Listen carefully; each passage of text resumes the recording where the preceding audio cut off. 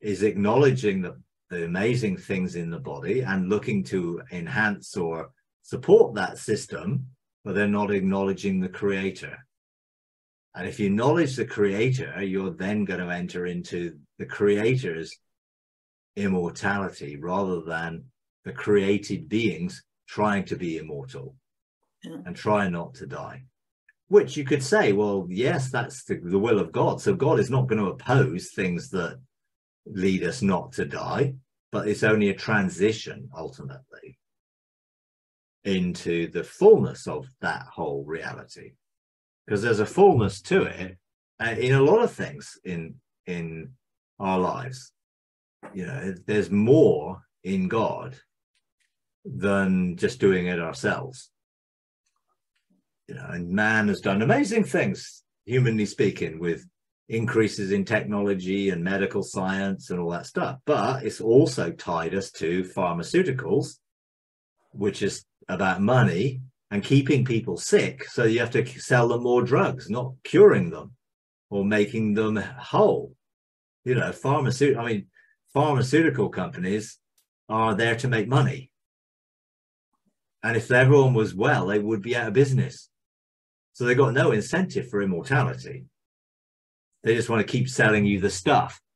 So if we're going to rely on nanotechnology, well, who's going to service the nanotechnology? Who's going to make the money out of it? And are there going to be a continual cost? Do you have to take out a subscription for the rest of your life and you're not going to die for nanotechnology? Probably. You're not going to give it away for free. That's the problem. Someone's making money out of the advances of technology that we have had. You know, and I'm not saying some pharmaceutical things like, you know, insulin or whatever, if someone's, you know, pancreas isn't working or whatever, that's a good thing to keep people alive. But when they could cure people and actually eradicate most sickness, and they're keeping it there because they'd rather sell you drugs to keep you from dying, but dependent on the drugs. They're very happy to keep selling you the drugs. You know, there's no incentive in the pharmaceutical industry for a cure. You know, they just want to keep selling you the drugs so you don't die.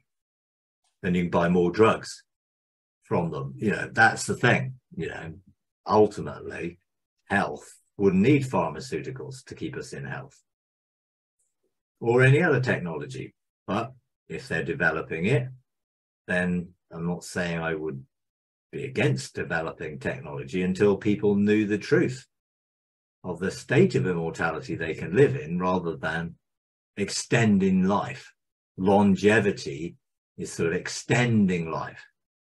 And that can be helping, like, you know, a seer, you know, is a liquid which is designed to help the body communicate with itself to self-repair. The mitochondria of the cells has the ability to tell the cells, repair me, replace me, remove me. You know, that's how it should communicate. Repair me, replace me, or remove me. But seemingly the cell's ability to do that diminishes over time. A seer can help restore that, as they claim. And I don't take it myself, but I have known people who do take it and are using it to bring about health and to fight cancer and other things. So the body can restore itself because it can communicate properly. You know, you don't want to keep cancer cells. So you want to remove them, but you do want to keep healthy cells, and you do want to repair those that are damaged if you can. You know, so there's a whole different range of communication of what should happen to that cell. You want the right thing happening to the cell. If you enjoy these videos, would you please take a moment to like, comment, and subscribe? It really does help. Thank you very much.